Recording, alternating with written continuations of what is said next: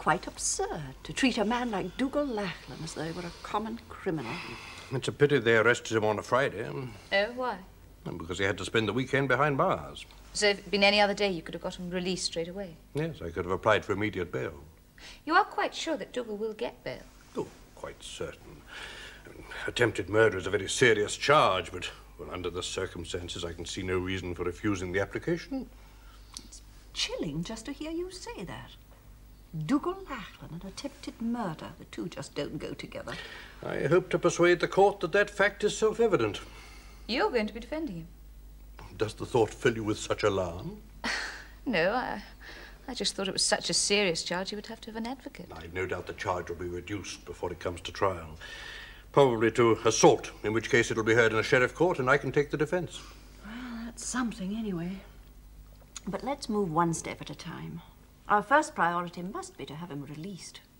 Naturally, if there are any problems about finding the money for his bail, the estate will take care of it. Thoughtful, Elizabeth, but hardly necessary. I don't anticipate any problems.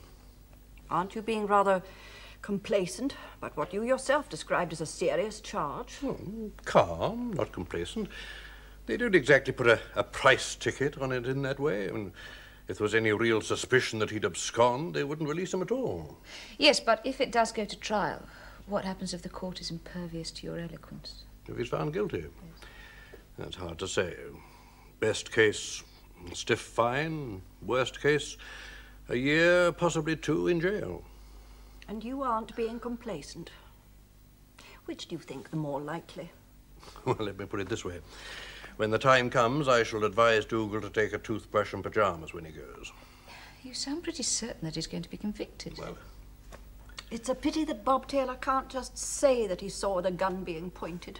in the trade, we call that perjury. Yes, but surely if someone saw the poacher point the gun... If half the population of Glendarroch saw it, it still does not prove that he intended to use it, or that Dougal thought he did. I'm sorry, but I have to say it. The law is an ass. Is it? Well, you and Fiona have been known to carry guns, is that not so? Well, for sporting purposes. And does that entitle someone to shoot you? I didn't even think to give him a change of socks with him before they took him away. Oh, that such a thing should happen, Morag. I just don't know. Now, look, it'll be all right. Wait and see. Yes, but what will I do if they send him away? They wouldn't do that. And nobody can blame Dougal for what he did.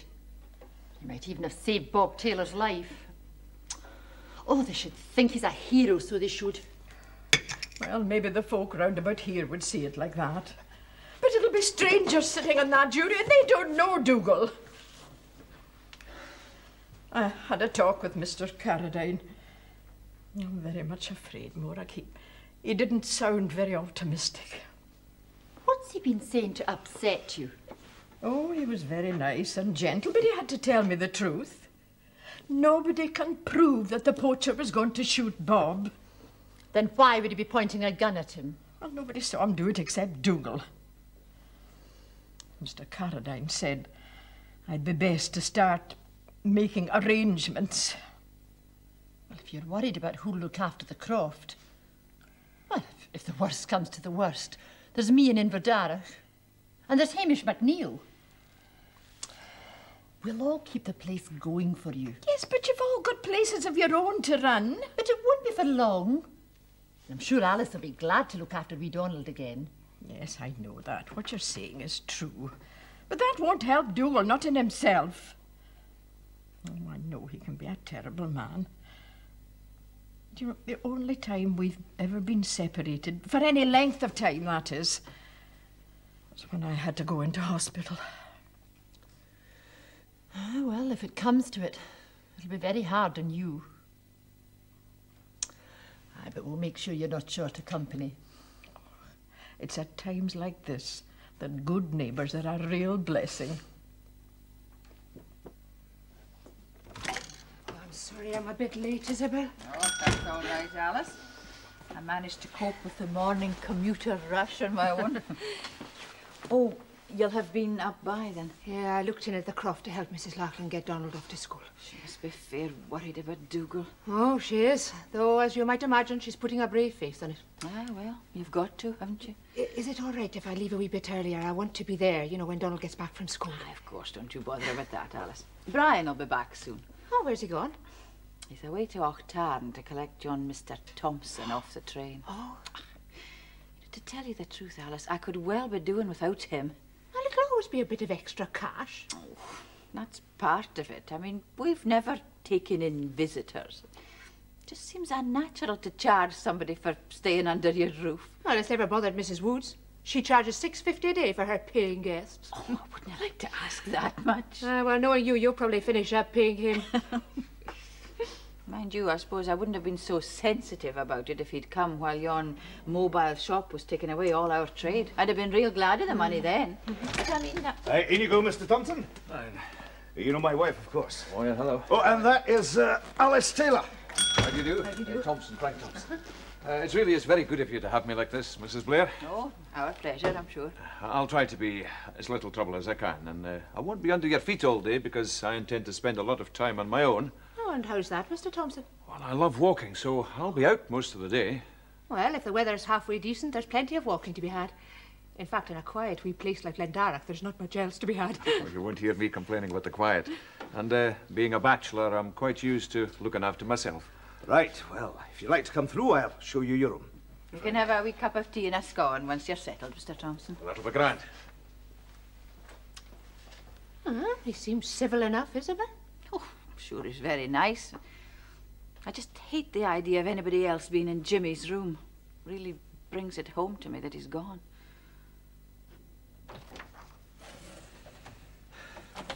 Morning, Archibald.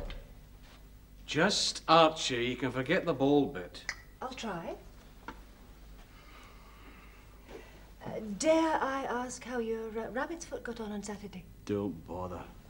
I gather you're not on your way to your first million. Your horse not win, then? It didn't even finish, it fell. Maybe it went down with housemaid's knee. Oh, we're very sharp this morning, aren't we? Well, Archie, now, has it crossed your mind that Thumper might not approve of gambling? That's not the point, Lorna. Look, it's a well-known fact that rabbits' feet are lucky. Get that mangy thing away from me. Shh, you'll upset him. Oh, faced facts, Archie. It hasn't brought you any luck. And since you found it, a lot of other people have had bad luck. Like who? Like Dougal Lachlan. That thing's a jinx. Hold on. How can you be so negative about it bringing good luck and so positive about it bringing bad luck? On the basis of evidence. What evidence? Well, I haven't seen it bring any good luck, and there's been a lot of bad luck around that evidence. Thank you, Miss Marples. What bad luck has it brought you? Well, for one thing, I don't think I've ever made so many typing errors in my life. And I've never heard such rubbish in my life. Oh, no. What? Glendarroch. Oh, get that thing out of my office.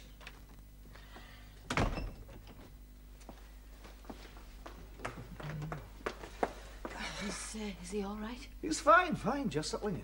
Quite happy with the room? Look, I told you he's fine. And, £7 a day is fine, too. Brian, you never asked him for that. No, he offered. I'll be ashamed to look him in the face. I mean, it's a nice enough room, but we're hardly the Ritz. Now, you told him if there was anything at all he wanted, he only had to ask. Yes, I told him.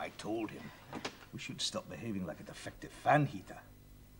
What do you mean? Well, you blow cold one minute, hot the next. First you don't want him to come here, and then you're worried in case he's unhappy with his room. Well, that's only natural. Is it? If I felt the way you did, it'd be the cold shoulder and damp sheets. Look, I didn't want him to come, but it isn't his fault that he's here. Oh, so that must make it my fault. Didn't say that. No, you don't have to. But since he is here, I have an obligation to make him as comfortable. Excuse me, I hope I'm not bothering you, but I wondered if you could help me. Certainly, Mr. Thompson. Is there something wrong with the room? Oh, no, it's fine. It's just great. No, I thought I'd go for a walk up to the bottom of Ben Darroch, but I can't find a right of way on the map. No, there's plenty. But the easiest thing to do is to go up to the end of the village, and you'll see a wee stile on the left. Just go over that. It's private property, but they don't mind if you don't do any damage. And you'll find a track that leads right up to the Ben. But it's a guy long walk, you know, for somebody that's been ill. Well, I'm not going to climb the Ben, Mrs. Blair. I can always turn back if I feel tired. And listen, you can't go out dressed like that. You know, there's a raw wind today. Have you not got a scarf? I'm afraid not, no. Well, Brian will lend you one. You see and wrap up warm. There's one hanging behind the door there. Well, that's very good of you. So, that's just up the street and over the stile. I think I've got that. Well, I'll be seeing you now. Bye-bye. Bye. Hope he doesn't overdo it. Oh, dash it, I forgot to give him his cup of tea. You know, it's good to see you like this again. Like what? The way you used to be. More concerned about other folk than yourself. I try to take that as a compliment.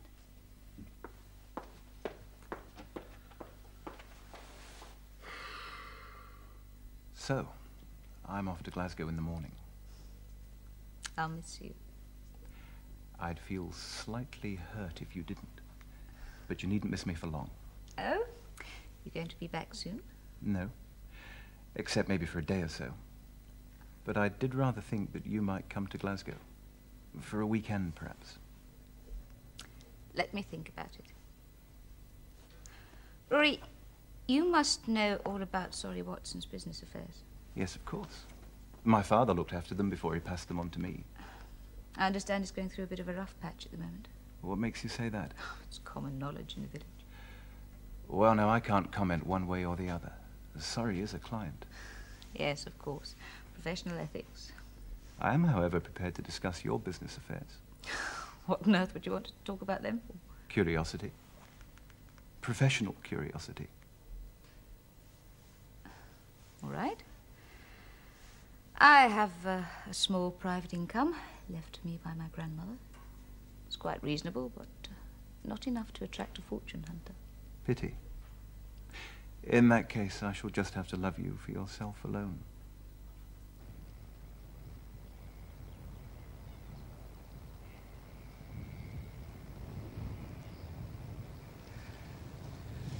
Oh, hello there, Major. Here, are you all right? Fine, thanks. Just winded a bit. Thought I'd have a shot at climbing old Ben Darroch. Now, why would you want to do that? There's an answer to that. What mountaineer gave it? Was it Mallory? Couldn't have been Mallory. No, Mallory's still up there in the eternal snows of Everest. The snows. But he made it. Important thing to make it. A challenge, you see.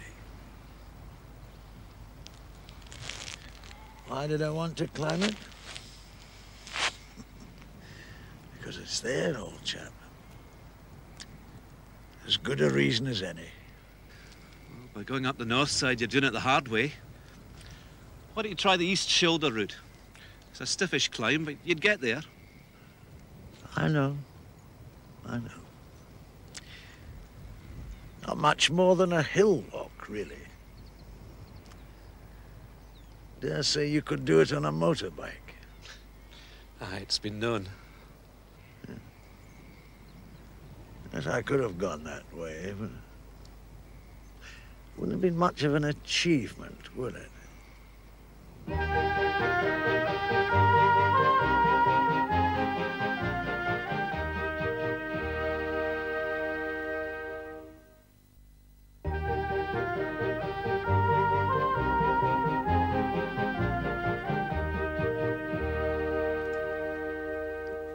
Now, don't worry. You know I'll testify to Dougal's total worth. That'll be nice. And if it comes to a fine, the estate'll pay it. I was talking to some of the farmers and the estate workers. They said they'd have a whip round if it comes to a fine. That's very heartening, but I really feel the estate should accept the responsibility. That's no more than fair. Dougal was attending to estate business when the unfortunate incident occurred. That would be very good of you, Mrs. Cunningham. Are you going to be staying in Glendarroch for much longer? I really don't know. Seeing you again has made me aware of what I've been missing so badly, and of the responsibilities I've been neglecting.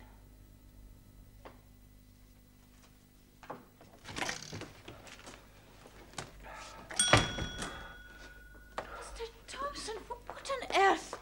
I just think I overdid things. Oh, a little. Alice, come on. Sit here you yourself go. down for a minute. There you go. Oh, Brian, could you come through, please?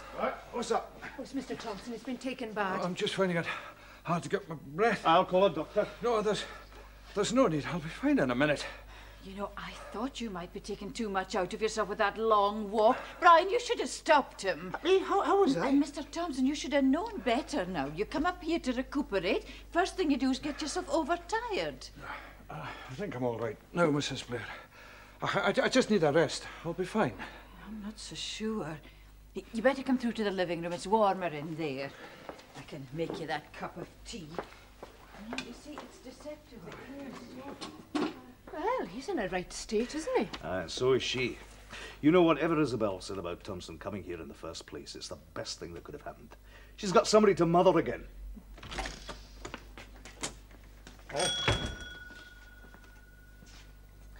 Are you looking for somebody, Craig? Who was that just came in here? I thought I recognized him. So you should. His name's Thompson, remember? The man from the DHSS who gave you so much trouble a while back. I knew it. I mind he gave you some bother as well. Well, what's he doing here? He's our guest, our paying guest. You must be daft to take him in. He's bad news. But that's your problem. Mr. Craig, you wouldn't by any chance have it in mind to buy anything, would you? No, I don't need anything. I just heard about Dougal, and I was wondering what was what. Now, well, you're late in catching up with the news. Well, I've been up at Letterfalloch all weekend. Well, I dare say anybody at Letterfalloch could be pleased that Dougal's in trouble. No, you're wrong there. I've nothing against Dougal, nothing personal. I was just hoping the poacher he shot was one of the two that we caught up at Letterfalloch. All right. What were they like? Oh, a couple of real hard men. Mind you, I know someday that won't be sorry to see Dougal in trouble. Snedden. Right first time. Well, that does it. That really does it. Does what and to whom? That flaming rabbit's foot. I'm going to get rid of it. Oh, don't be too hasty, Archie. You sure you don't want to lose some money on the dogs first? No, you were right, Lorna. The thing is a jinx. Surprise, surprise. What made you change your mind? This letter from the wife. Well, she isn't ill, is she? Quite the reverse. She's had a row with her sister and she's thinking about coming back to Glendarroch. Well, that settles it. I'm going to chuck this mangy thing away. Do you think that's wise? I don't see why, no. Well, I've often read about people, well, just like yourself, who have a charm that brings them bad luck. And the bad luck can only be ended by persuading somebody else to take it. Is that a fact? You mean that Thumper here might be a good luck charm for somebody else? But maybe I'm just no his type. Quite possibly. See. Well then, if you were to take him. Archie, I'm only going to say this once.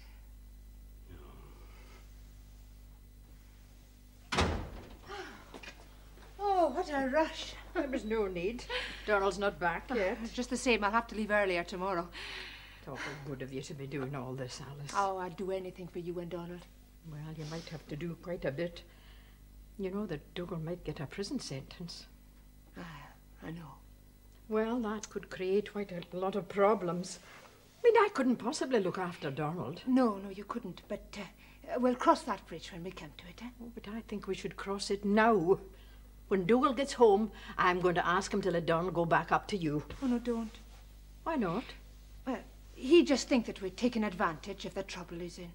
Alice, what Dougal thinks isn't important. Donald's welfare is. Yes, I know, but that isn't the only reason. I couldn't bear to have Donald back at the cottage, knowing that he was only going to be taken away from me again. Oh,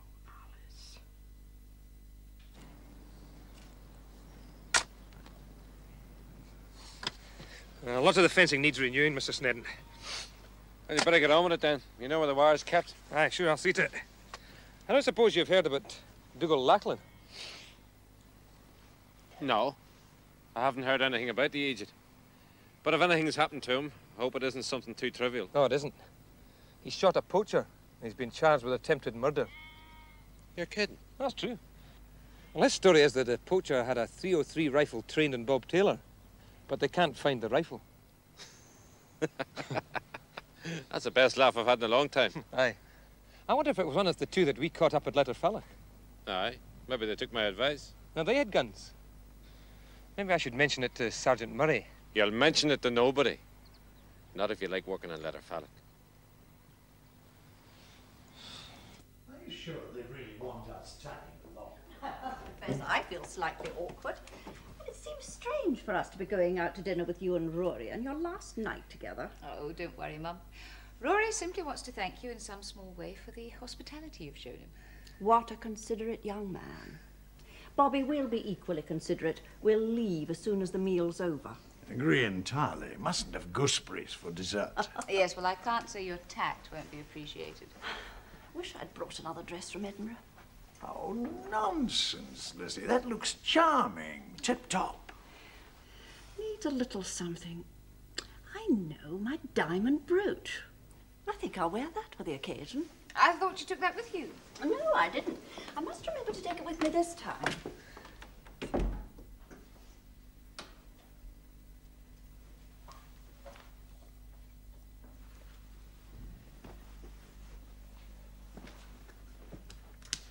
You feeling better now?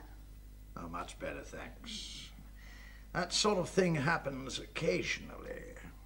Damn nuisance.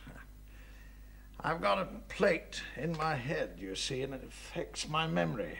Damned annoying. You know, I told Mingies that I'd been wounded in the Ardennes. Absolute rot. We were in reserve there. But I get a bit confused. I thought you said you were still in the army after the war. Yes, I got the head wound in Korea. Oh, I see. So if I appear a bit woolly at times, perhaps you'll understand why. Yes, of course. Gone. My diamond brooch isn't in the drawer. You sure that's where you left it? The lock's been forced.